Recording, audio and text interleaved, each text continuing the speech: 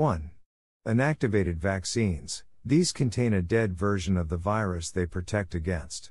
They aren't quite as strong as live vaccines, so your child may need booster shots to maintain immunity. 2. Live-attenuated vaccines. These vaccines contain a weakened, harmless version of an antigen. They're usually more powerful than inactivated vaccines and can provide lifetime protection against conditions like smallpox, measles, mumps, and rubella. 3.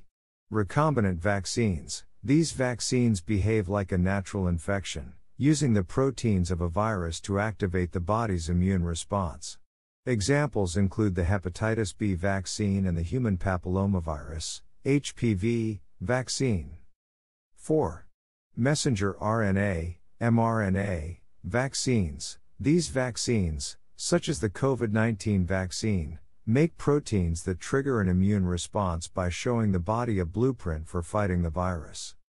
There are several ways that your baby or child might receive a vaccine. The main ways vaccines for children are administered are: 1. Oral vaccines. These are delivered in liquid through a dropper, often to babies and younger patients. 2. Intramuscular, IM, injections. These are injected directly into the muscle. 3. Subcutaneous, SC, injections.